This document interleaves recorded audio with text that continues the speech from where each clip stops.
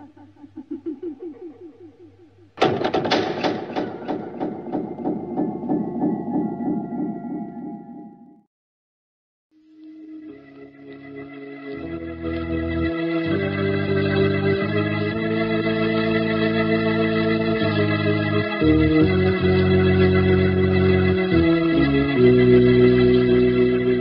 knows what evil lurks in the hearts of men? The Shadow knows.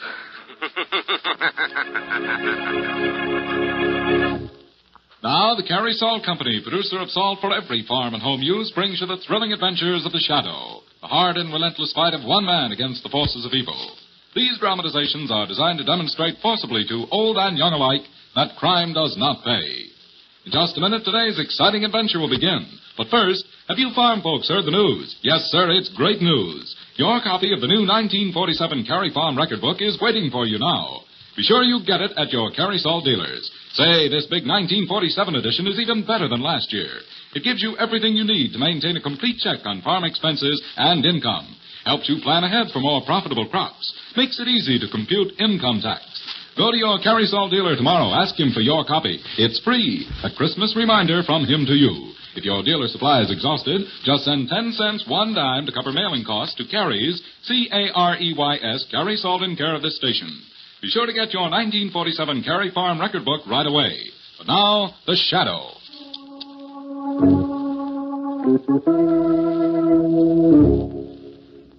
The Shadow, who aids the forces of law and order, is in reality Lamont Cranston, a wealthy young man about town. Years ago in the Orient, Cranston learned a strange and mysterious secret, the hypnotic power to cloud men's minds so they cannot see him.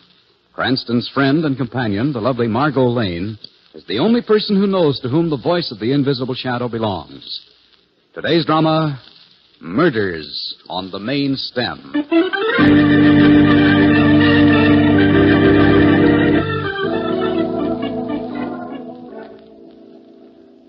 I got the part, Margot. I'll say I'm excited. You know what did it? My hair. Yes, darling, my beautiful, golden, fine, fun hair. Oh, bother, there's someone at the door. Hang on a minute, Margot. Be right back. Oh, hello. Come in. Do you mind waiting till I finish with the telephone? Margot? Where was I? Oh, yes, telling you how I got the part. Well, I knew they were looking for a blonde actress, but I didn't think they'd go that crazy over my hair. What do you want? Let's go. My throat.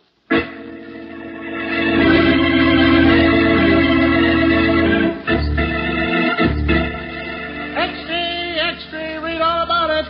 Julie Fraser, blonde actress, murdered. Police hunt killer who scalped beautiful victim. Read all about it.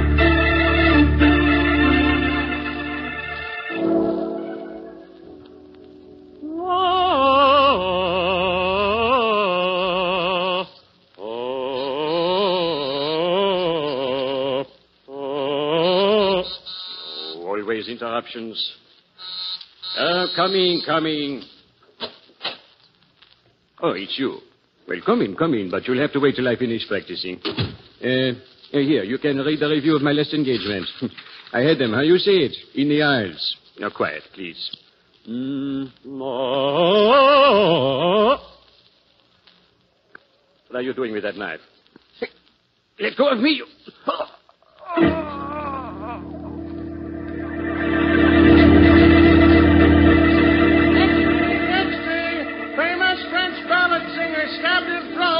Mystery killer strikes again. Extra!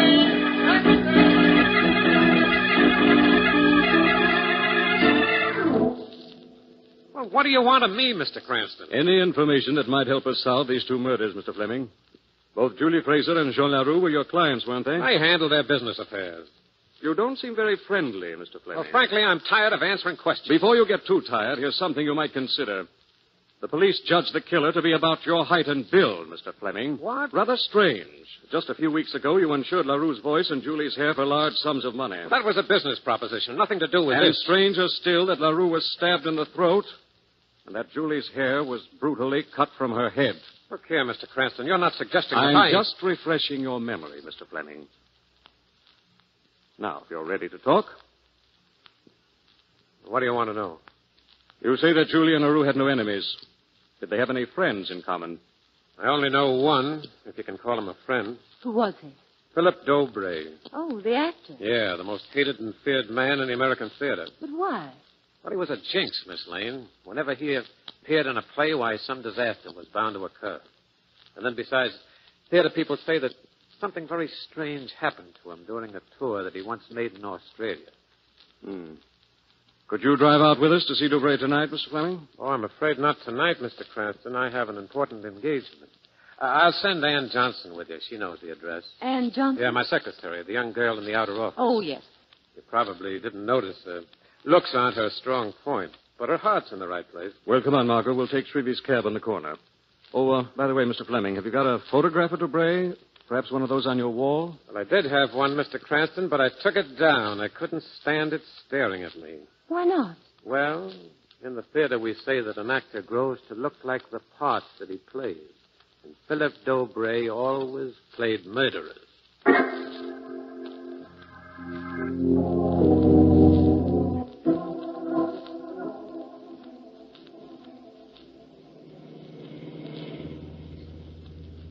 Say, this is a pretty unsavory neighborhood, Mr. Cranston. It's pretty unsavory. You sure this is where you want? What about it, Miss Johnson? Well, I'm sure it's the right street this time. I've only been out here once before. You came out with Julie Fraser? Yes, Miss Lane. Did you know Julie well, Miss Johnson? Oh, no, Mr. Cranston. Though, of course, I saw her around the office all the time. And poor Mr. LaRue, too. They were both such lovely people. Who do you think killed them, Mr. Cranston? I don't know. Have you any ideas? Well, Mr. Cranston, I'd say a nut, I'd say. You better slow down here. Okay. Which is the residence we're looking for? Which is the residence? You can't see it from here. The entrance is through that iron gate. All right, then I'll park here. I never seen a house with so many trees around it. I never seen. It's kind of spooky, ain't it? Wait for us, Shrevey. Okay, Mr. Cranston. I'll be waiting, but don't be too long, don't be, please. We just go through this gate here, as I remember. It's so dark. And then down the driveway here to the side entrance. Mr. Dobray certainly makes it difficult for us visitors. Look at the yard. Gravestones. Waiting to be carved, apparently. Let's go back. This place gives me the creeps. Wait, hold it. Something's moving over there. Mm-hmm. Come out, you. I've got you covered. Now, don't shoot. Mr. Fleming! Ann. And Mr. Cranston. What are you doing here, Fleming? I thought you had an engagement. Well, it was called off right after you left the office, Mr. Cranston, and I came out here to join you. What was the idea of hiding from us? Well, I got rattled, I guess. Something weird is happening over in Dobray's house. What do you mean? Well, I could swear I heard Julie's voice. What? Quiet. Dobray's coming out. Who's there? Who's spying on me? Show yourselves, you villains, or I'll slit your throats. Strange. I was sure I heard voices. He's going back in. So that's the great Philip Dobray. He's handsome, I must say. Yes, isn't he? How that women fell for him in his day. No. Please don't kill me, please. Listen. I don't want to die. Give me another chance, please. Please. Julie's voice. What? But it can't be. Julie's dead. Stay here, all of you. I'm going in to find out.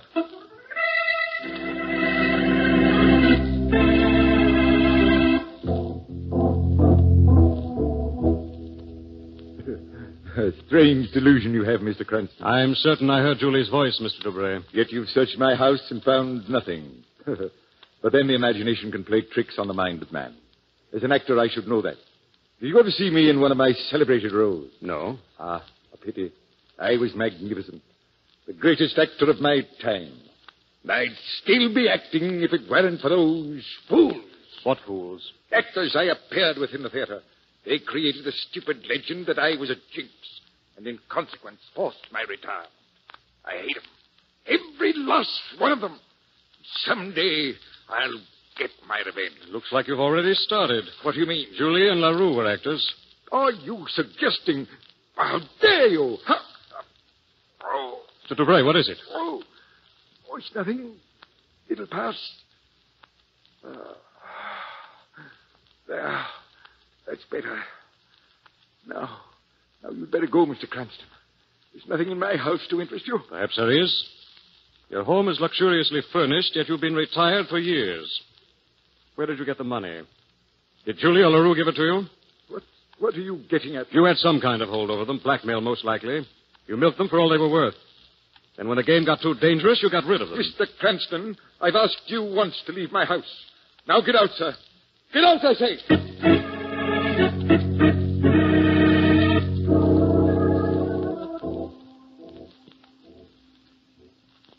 Lamont, is that you?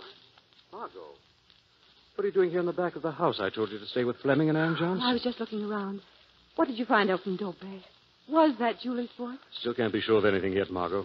The old boy was furious. He practically threw me out of the house. As soon as I found the answers to some questions, I'm going right Darling, back. this may be one of the answers right here. Look, in this shed. Strange odor. It must come from pots along the wall. I'll get my lighter. Acid. For cleaning tombstones. And here they are. 2 of them. Read what's written. Loving memory of Julie Fraser. The other one is for Jean LaRue. The same inscription on the base of each. Erected by an old comrade of the theater, Philip Dobray. Why was Dobray in such a hurry to have them made? Julie and LaRue were killed only 2 days ago. These headstones were engraved long before that, Margot. If you look closely, you'll see the letters have already withered. And that must mean that Dobray knew they were going to die. Certainly looks like it. This might be the clue we've been looking for, Margot. I'll soon find out. Where are you going, darling? Back to visit Dobray, Margot. This time as the Shadow.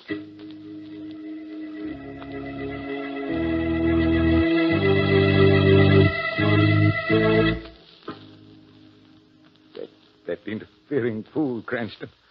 Tried to pry into my secrets, will he? He won't dare to come back here again. Thought I closed that door. Drafts must have blown it open. Yeah. Well, it won't budge. What's holding it? Nothing but a shadow, Dobray. Who are you? I don't see anyone. No one sees the shadow. What do you want with me? The truth about Julie Fraser and Jean LaRue. What is the mystery of the voice calling for help in here, Dobray? The voice? That was Julie's. On a phonograph record. Don't lie, Dobray. I have recordings of some of our scenes together. I play them often. And do you often engrave epitaphs for your friends before they're dead? What? Why did you order gravestones for both Julie and LaRue before they were dead? Why? They were both superstitious and a prey to die. They thought by erecting tombstones to themselves they could deceive death. An old belief, still practiced among the tribes of Australia. What do you mean? And you brought it back from down under to teach to the superstitious people of the theater. Didn't you, Dobray? How did you know, Shadow? So that was your racket. That was the hold you had over Julie and LaRue. You set yourself up as a high priest of black magic and sold them your secrets. And I needed the money. I didn't mean any harm by it. That's for the police to decide. No, Shadow. You mustn't give me away. I'll tell you anything you want. You know who killed Julie Fraser and Jean LaRue? Yes. Someone they never suspected. Someone they thought was their friend. What was his name? Look out, Dobray, the window. My face! My face!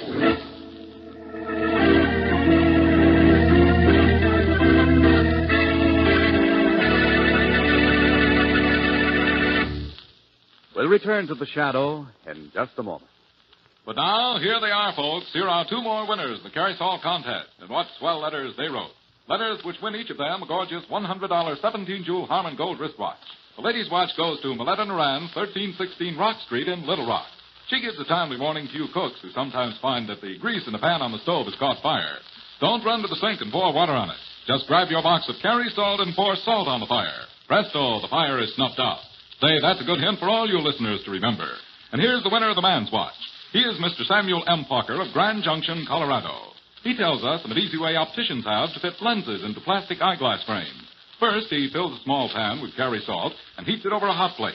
Then he places the plastic frame in the salt. The frame expands, then it's easy to insert the lenses. When the frame cools, the lenses remain firmly in place. Congratulations to both of the winners.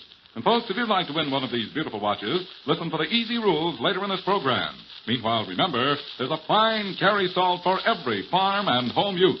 There's deep penetrating Cary's table salt, Cary's meat curing salt, Cary's mineral supplement salt, and many others.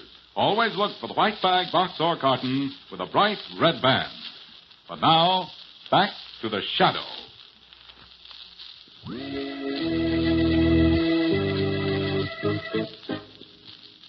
Philip Dobray, the weird old actor, was about to tell the Shadow the name of the mystery killer when a pot of acid was thrown into his face. A few minutes later, in Dobray's house, Margot, Max Fleming, and Ann Johnson are gathered around Dobray as Cranston bends over him. He's so quiet, Lamont. I'm afraid permanently, Margot. But how could acid... His heart was already weak, Mr. Fleming. He had an attack when I was talking to him. The pain and the shock was just too much. Then he's been murdered, just like the others. And his face disfigured. Yes, Miss Johnson. But who could have done it? I mean, we were all around the house. Surely we'd have seen whoever threw in the acid. Unless it was one of us. Mr. Cranston, you're not suggesting... We're all under suspicion, Miss Johnson. None of us has alibis. I was in one place, Margot in another. You and Mr. Fleming admit you lost touch with each other. Oh, but we... The next step is up to the police. I'll phone Commissioner Weston. Wait a minute, what's that? What? Something shining on the floor. This piece of velvet sewn with sequins. Mm-hmm. Could Dobray have dropped it? No, Margot, I'd have seen that. It must have been thrown in the window. Here, let me see that. Huh. Where have I seen this cloth before? Think hard, Mr. Fleming. I have it. Julie wore a costume made of it in our latest play. Are you sure? Almost positive. It was a play about the French Revolution, as I remember. Where would the costume be now? Stored away in Raff's theatrical warehouse. I'll soon check up if you're right. Shreve's still outside with his cab. But, Lamont, if the cloth was dropped on purpose, maybe it was to lure us to the warehouse. A trap. I hope so, Margot. And I hope we find the killer there waiting to spring it.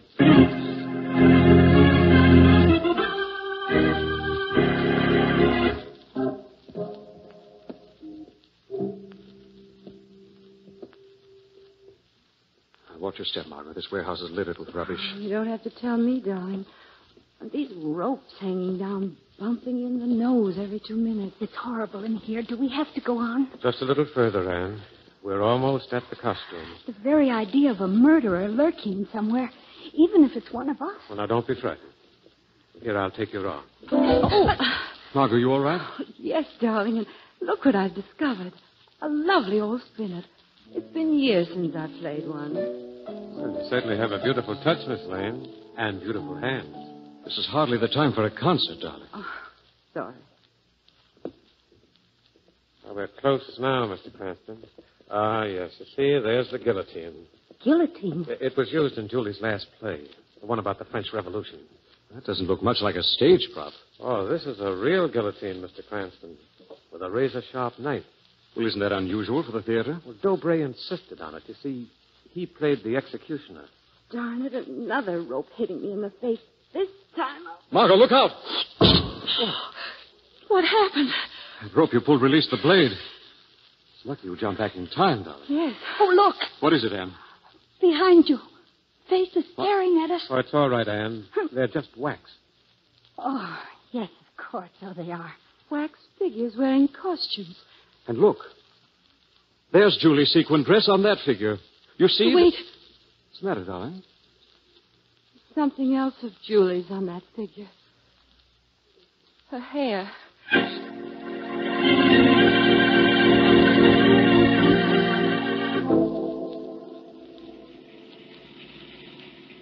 Now that we've wound our way through that maze of traffic, now that we've wound our way, Mr. Cranston, where to?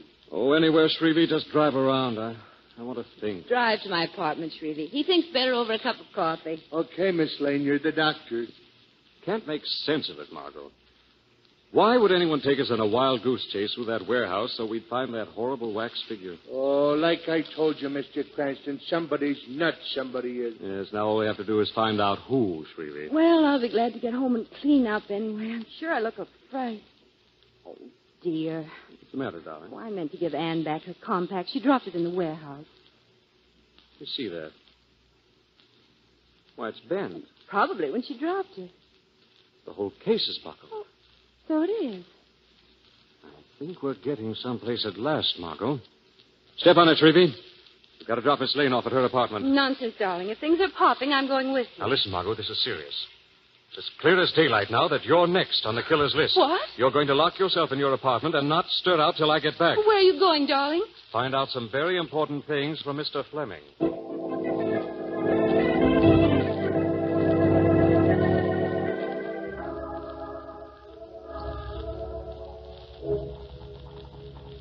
Oh, dear, I can't let that coffee perk forever. I was so sure Lamont would be back by this time. There he is now. Anne Johnson. I'm sorry to be troubling you this time of night, Miss Lane, but I'm so frightened. Has anything happened? No, it's just that I couldn't stand it all alone in my room after all that's happened. Oh. And then I thought of you and wondered if you'd mind if I came over. Of course not. Please come inside. Thank you. You're so kind to me, Miss Lane. That's all. Do I smell coffee? Indeed you do, Gus. Freshly made. I'll get it. I'll get the cups ready. It's just what we both need to cheer us up. Yes. Looks good. It is good. Well, hot anyway. Does Mr. Cranston know who committed these awful murders? Yes. I'm afraid it'll come as a shock to you, Anne, but you'll have to know it sooner or later. He believes Max Fleming to be the killer. Oh, and to think I've been working right with him in the office all this time. Well, it should be a relief to know you don't have to go back. Yes. Except I don't know what I'm going to do about a job now. What were you doing before? I had a small part in the vaudeville act. Oh, that's interesting. I didn't know you were on the stage. Oh, excuse me, Anne. I don't know why I'm yawning like this. I suddenly feel so sleepy. I know. It's like your brain is floating away. Exactly. How did you know that? Because I put the drug in your coffee, Miss Lane. You what? It won't put you all the way to sleep. Just make you numb so you won't give me any trouble. Trouble? What are you talking about? You'll see what I'm talking about, Miss Lane, when we get back to the warehouse.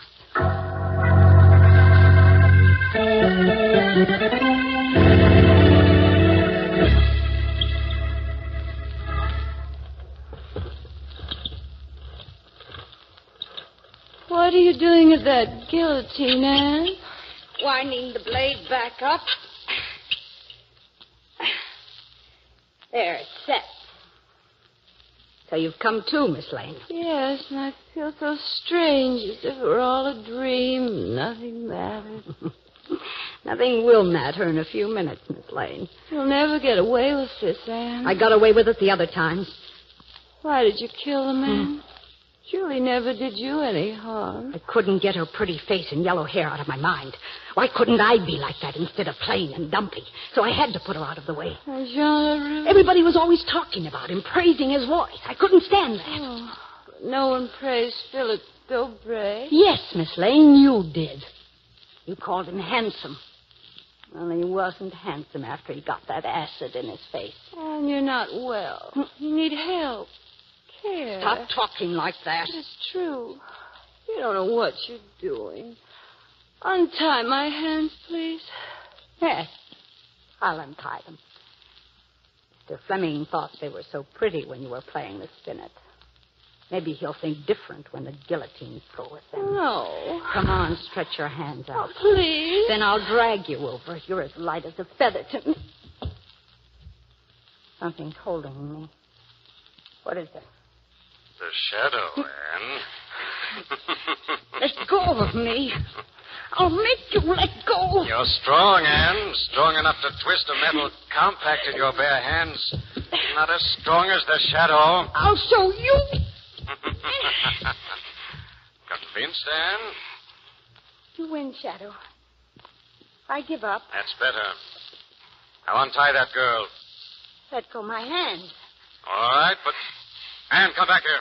You'll never get me alive, Shadow. You fool! They'll say I'm mad. I'll die first. Let go of that rope! Why did you pull me back, Shadow? I wanted to die. You can't take justice into your own hands, Anne. The law, not you, will decide your fate.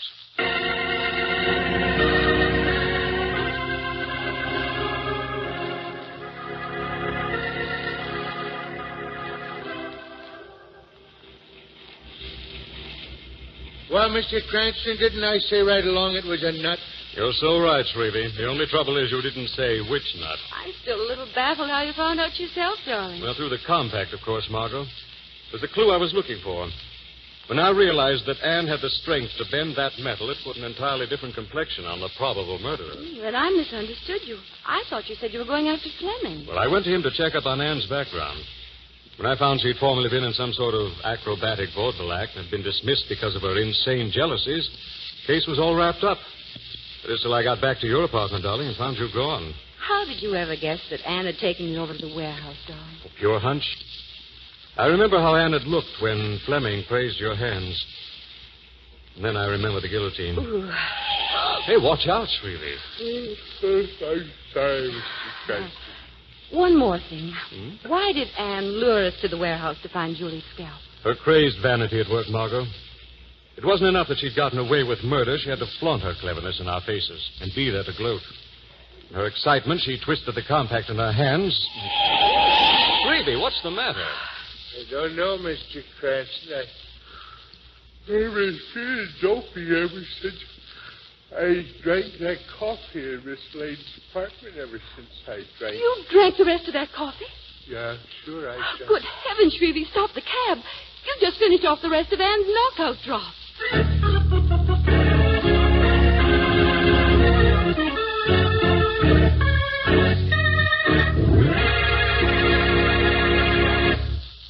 Friends, do you know some new or unusual way of using any Carry Salt? Then be sure you enter the Carry Salt Company's exciting prize contest. You bet. Carry Salt is giving away 2 gorgeous $100 17-jewel Harman Gold wristwatches. One man's watch and one lady's watch every week. And you may win. Listen to these easy rules. First, write 100 words or less describing some new and unusual way of using any Carry Salt product. Second, print your name and address on your entry. Third, mail to Carries, C-A-R-E-Y-S, Carry Salt in care of this station. That's all. Nothing to buy, no box tops to send in. You can write about deep penetrating Carrie's round package table salt, or Carrie's mineral supplement salt, or Carrie's pickling and canning salt. Letters postmarked before midnight Friday will be judged in this week's contest, and winners announced 3 weeks from today. The judges' decisions are final. All letters become Carrie's property. In case of ties, duplicate prizes will be awarded. Remember, the man and woman who write the most interesting letters describing some new and unusual way of using any Carrie Salt product will each win a gorgeous $100 wristwatch. Send your letter to Carrie Salt in care of this station. Better jot that address down now. It's Carrie Salt in care of this station. Mail your letter today. This story is copyrighted by Street and Smith Publications, Incorporated. The characters, names, places, and plot are fictitious. Any similarity to persons living or dead is purely coincidental. Again next week, The Shadow will demonstrate that the weed of crime bears bitter fruit. Crime does not pay. The Shadow knows.